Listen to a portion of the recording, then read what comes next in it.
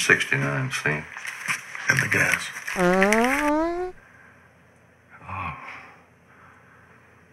Somewhere around 9:30. I'd say around 9:30. Friend, do.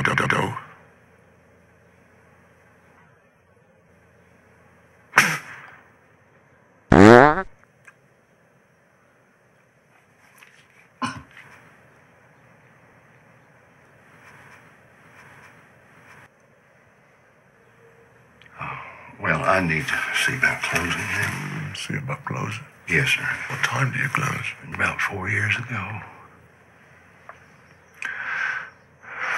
You don't know what you're talking about, do you? Sir? You're a bit deaf, aren't you? I said, you don't know what you're talking about. What time do you go to bed? Sir? You're a bit deaf, aren't you? I said, what time do you go to bed? Well, I got to close now. You live in that house out back. This is my wife's father's place, originally. If you don't want to accept that, I don't know what else I can do for you. What business is it of yours? Where I'm from? I don't know. I couldn't say.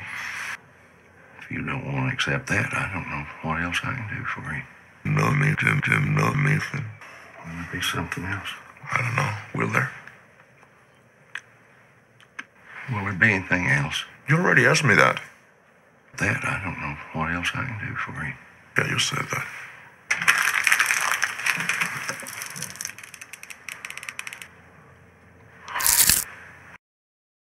What's the most you ever lost on a coin toss? Sir? The most you ever lost on a coin toss?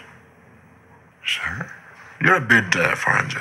What's the most you ever lost on a coin toss? How's that? The most you ever lost on a coin toss? Somewhere around 9:30. I'd say around 9:30. You know what date is on this coin? No? 1958. That's the way you want to put it. I don't have some way to put it. That's the way it is.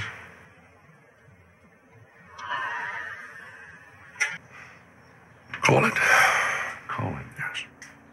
For what? Just call it.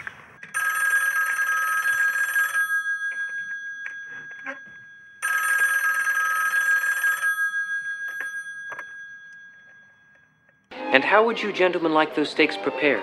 Well done.